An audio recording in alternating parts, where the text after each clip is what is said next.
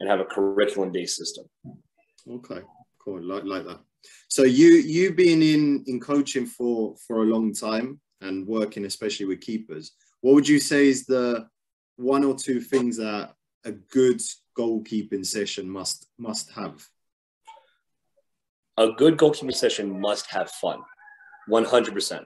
If it is just a session of drills and a coach is hammering them with like, get up, but they don't have that fun with it, it becomes a chore. So energy, fun from the coach has to happen. Enjoyment from the keepers has to happen.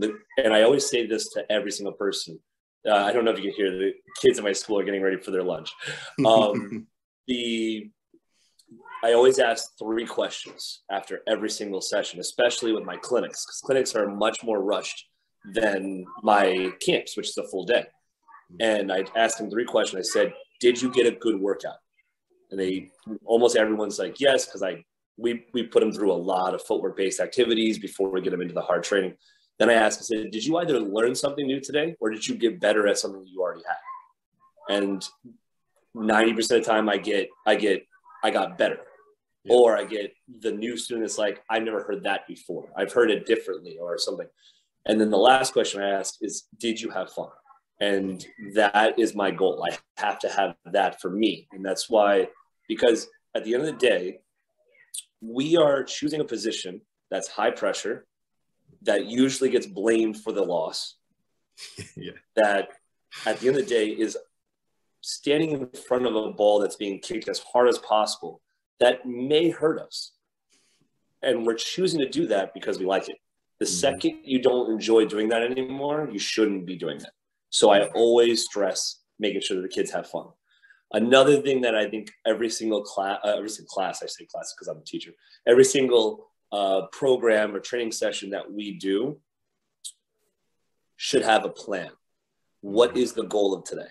If you are just going to go out there and wing it, you're going to actually lose the goalkeeper that doesn't want just fun. So having fun is important, even for the pro keeper or the semi-pro keeper, or the college keeper. They need to have fun because they want to enjoy it too. But you're going to lose that mentality person if you don't have a structured plan. And they'll stick around for a couple, but they're going to lose you in the long run. They're going to go somewhere else that's going to give them what they're looking for. And then the last thing is you have to meet them at where they're at and then show them what the challenge of the next level is. For instance, I coach a club where they give me all their keepers at once. And I have premier level goalkeepers with goalkeepers that can't catch. How am I supposed to present a plan that's going to push that premier level goalkeeper with a girl that is just starting as a goalkeeper because she is younger and she wants to experiment? How do I do that? I have to have a plan that's going to be able to hit both of their skill sets, but also show that I can challenge the little one that's learning, but also make the premier goalkeeper not feel like she's wasting her time. So that's where I feel are probably the most important aspects of the goalkeeper training session.